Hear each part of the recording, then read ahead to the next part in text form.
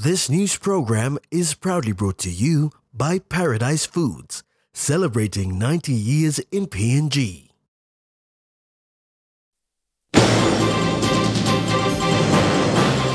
IMF proposal will affect PNG Kina.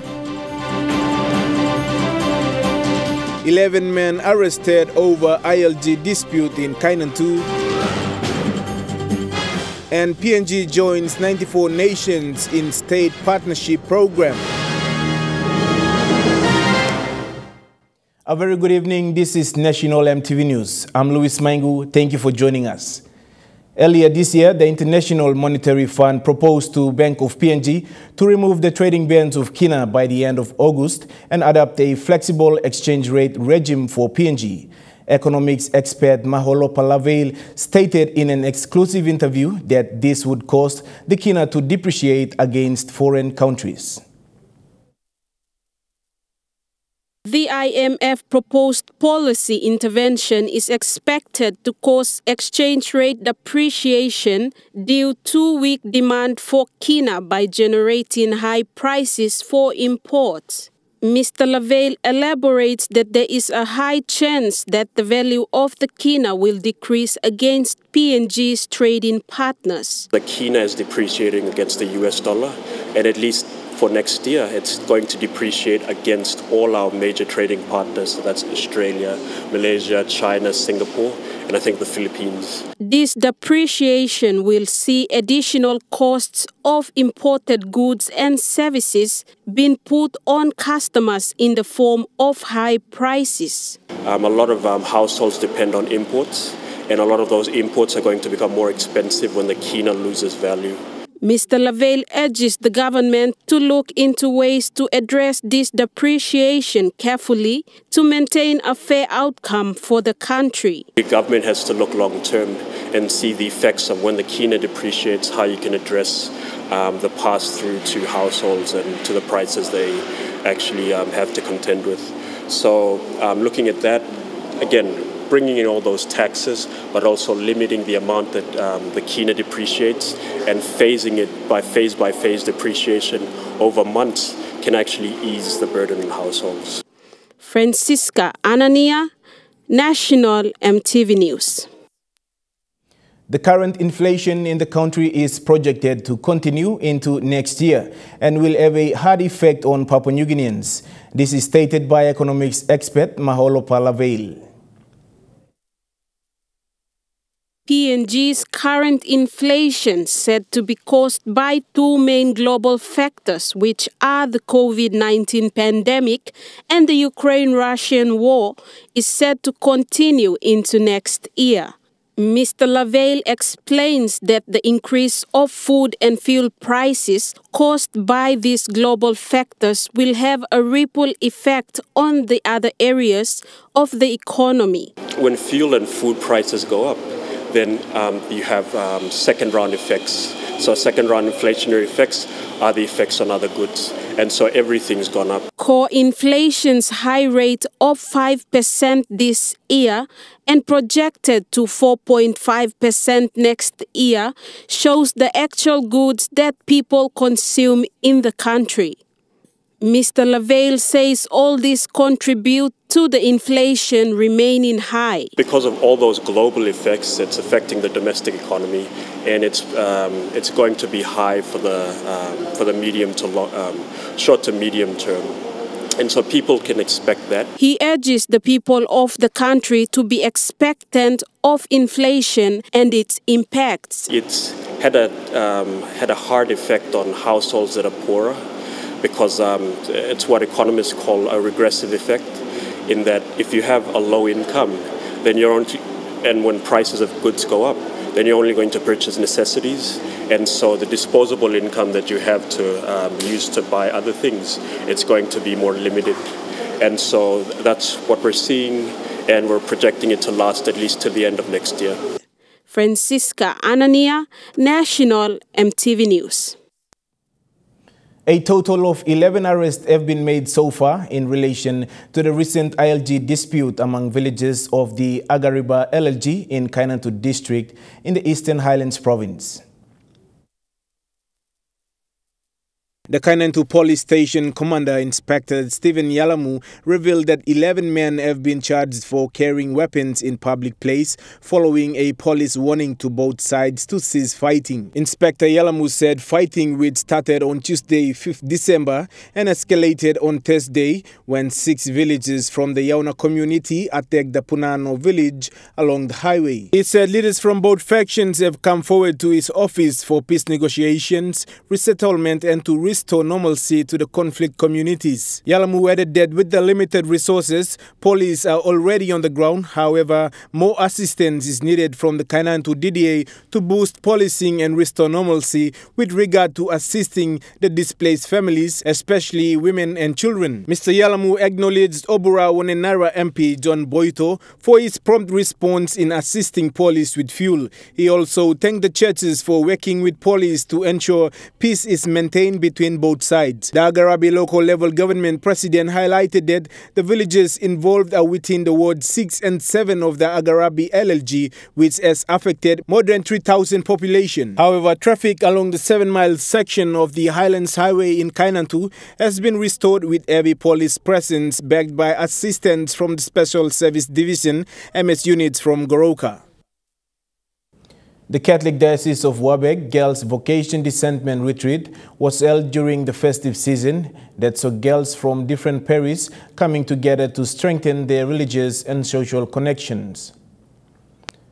Wabeg Catholic Diocese Bishop Justinine Sugi confirmed that the CDW Girls Vocation Discernment Retreat, which began on Tuesday and was attended by a total of 35 participants from the Pumakos, Sangurap and Sari parishes.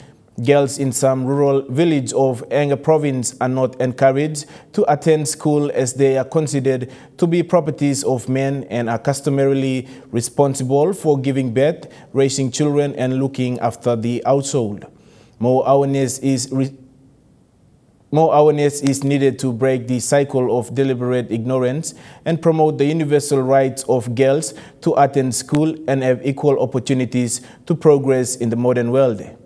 Bishop Sugi sincerely acknowledged the financial support of a fellow Catholic faithful, Martin Korokan, for sponsoring this worthy cause that ended yesterday. National MTV News continues after the break. Stay with us.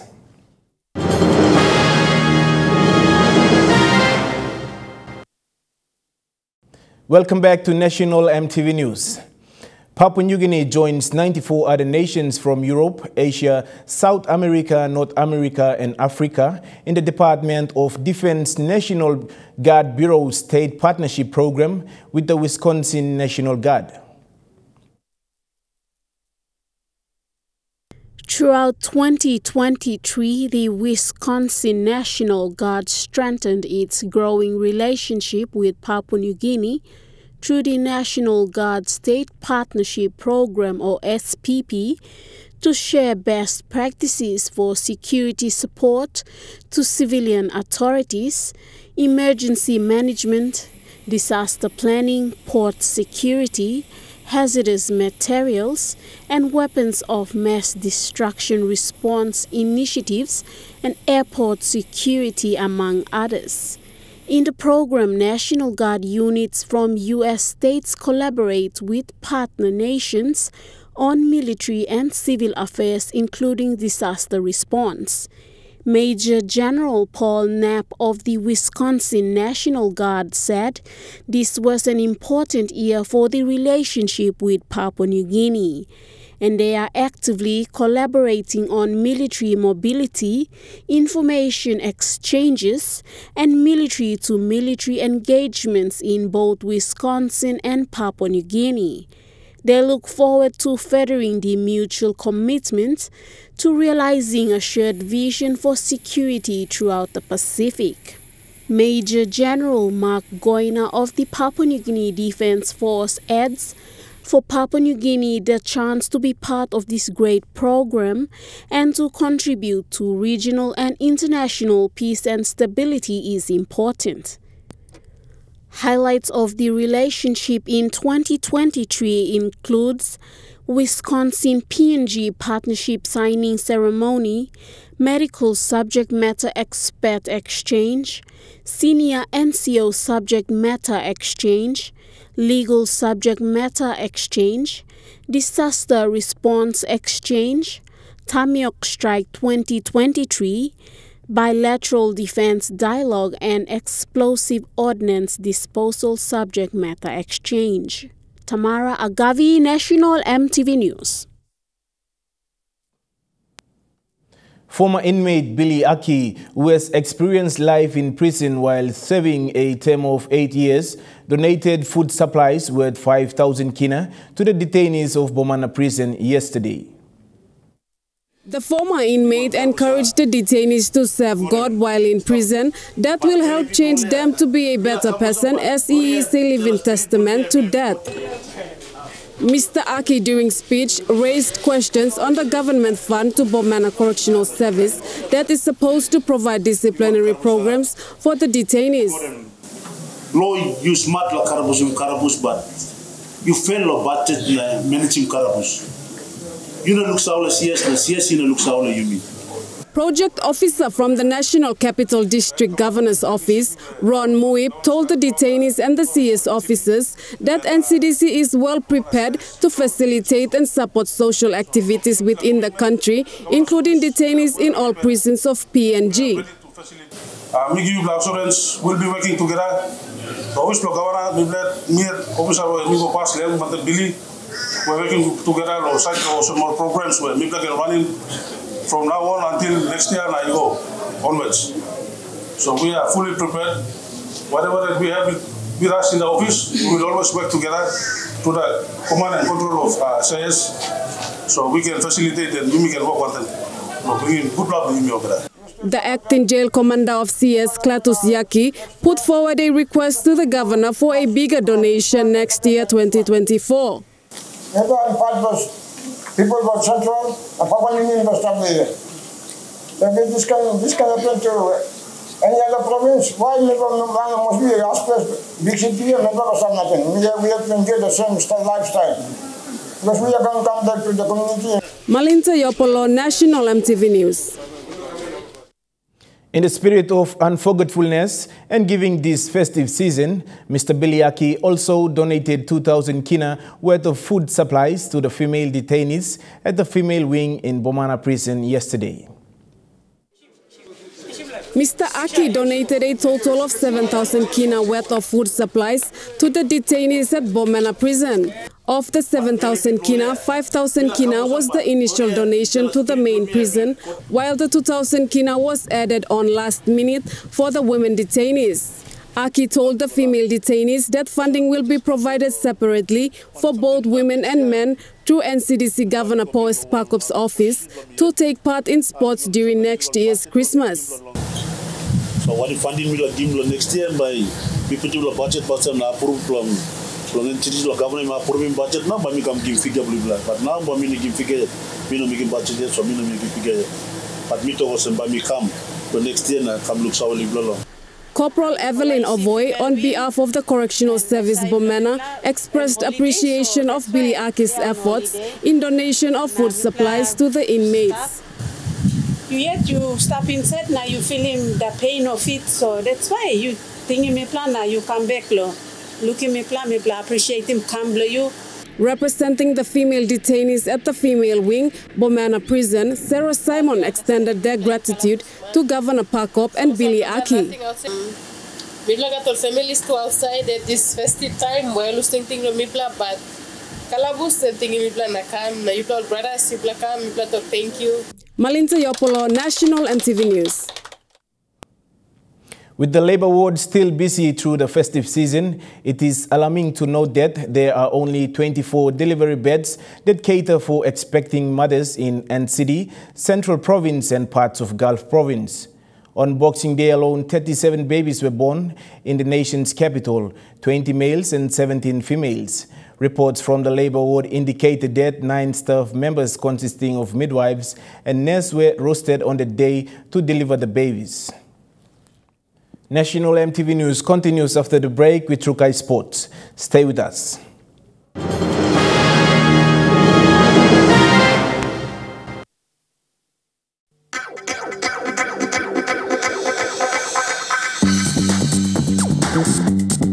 True Kai Sports.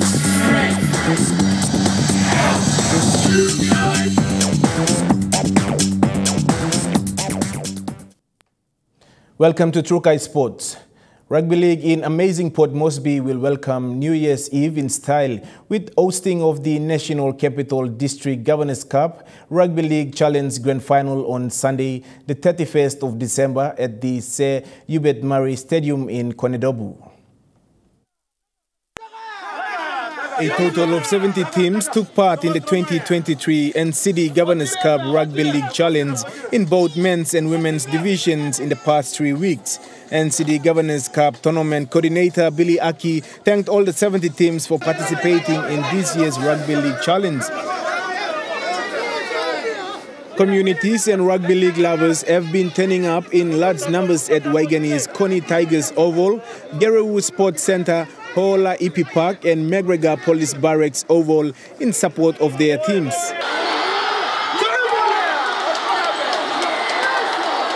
Patron of NCD Governors Cup, our Sparkhope allocated 300,000 kina to support the biggest rugby league challenge in the city. The aim of the Rugby League Challenge is to create opportunity for raw talents to expose themselves for scouting and also bringing the city together through sports to celebrate Christmas in unity. The Governors Cup Grand Final tomorrow will be a fun-filled entertainment day with live performances by fan favorites and local artists Mal Maniga Kuri and Mike Stotto of Squatters Band, including shows by ACDP dancers and Poly Crew. Meanwhile, in Friday's first major semi-final match of the Cup, Barra Fox Cliffhangers of Ola defeated VP Surrey Oaks of 5 Mile 14-6 to meet M3 Bulldogs of Morata in the grand final. Cliffhangers led by Ola Flies Roland Andere, Benson Dapire, Darren Anape, Omega Nari and Andrew Brothers, Tamo Amos and Barnabas proved too strong for Surrey Oaks.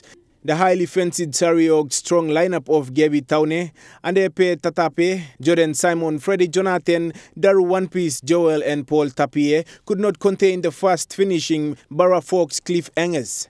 In the other cup major semi-finals, M3 Bulldogs scored in the last 10 minutes to beat their big brothers Morata Swans 10-8.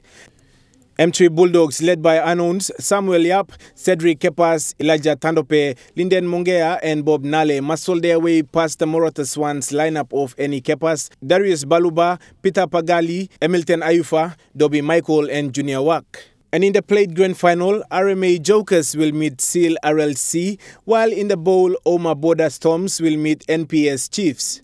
Arima Wanderers defeated 973 Eagles 14-6 on Thursday to claim the men's pennants grand final. In the women's division, PCL Venoms will meet Morata Bullets in the Cup grand final, while Olik Sadimas will battle it out with Dastef in the plate grand final. That ends True Kai Sports. The Money Plus Weather Report is next. Stay with us. True Kai Sports.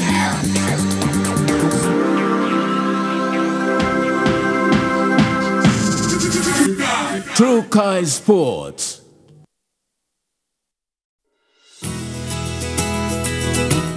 This weather update is proudly brought to you by MoneyPlus, with you always. The weather forecast for the next 24 hours. In the southern region, Port Moresby City, partly cloudy with possible showers and thunderstorms. Daru, partly cloudy with brief showers.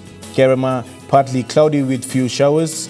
Alotau, partly cloudy with few showers, and Popondetta, cloudy with rain showers and possible thunderstorms. In the Momase region, Lay City, partly cloudy with few showers. Medeng, partly cloudy with rain showers with possible thunderstorms. Wewak, partly cloudy with a shower or two. And Vanimo, partly cloudy with few showers. In the New Guinea Islands region, Lorengau, partly cloudy with some showers and possible thunderstorms. Kavieng, cloudy with some showers and possible thunderstorms. Kokopo and Rabaul, cloudy periods with rain showers and possible thunderstorms. Kimbe, cloudy periods with rain showers and possible thunderstorms. And Buka, cloudy periods with rain showers and possible thunderstorms. In the islands region, Mount Agin City, cloudy periods with rain showers and possible thunderstorms. Goroka and Kundiawa, cloudy periods with few rain showers and possible thunderstorms. Mendi and Wabeg, cloudy periods with few rain showers and possible thunderstorms. Waters of southern PNG and Indonesian border to Daru to Kiwai Islands to Kerema to Yule Island to Hood Point to Samarai Islands, seas 0.5 to 1 meter.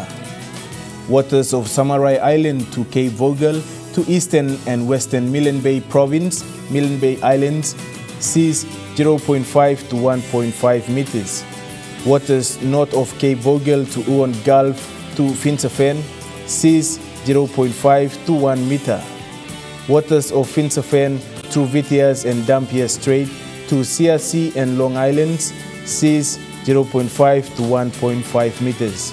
Waters of Long Island to Medang, to Wewak to Vanimo and northern PNG and Indonesian border, seas 0.5 to 1 meters.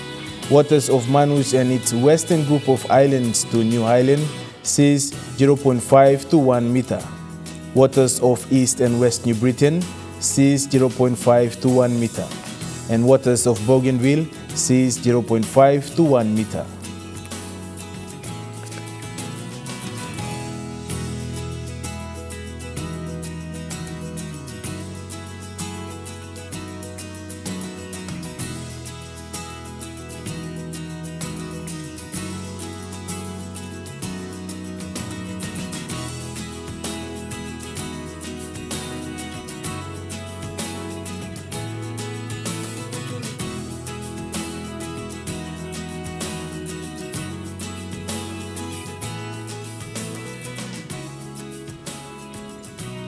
Coral Sea, sea is smooth to slight, southeast winds of 5 to 50 knots. Solomon Sea, sea is slight, southeast winds of 10 to 50 knots. Bismarck Sea, sea is smooth to slight, northwest to southeasterly winds of 5 to 50 knots. And the Pacific Ocean, sea smooth to slight, westerly winds of 5 to 50 knots.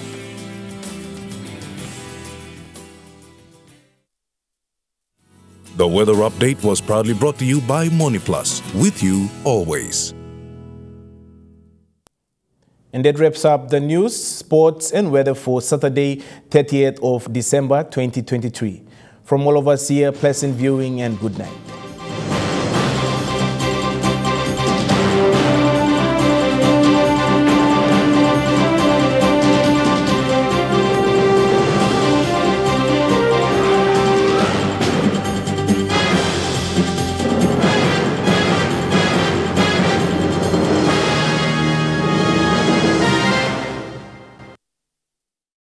This news program was proudly brought to you by Paradise Foods, celebrating 90 years in PNG.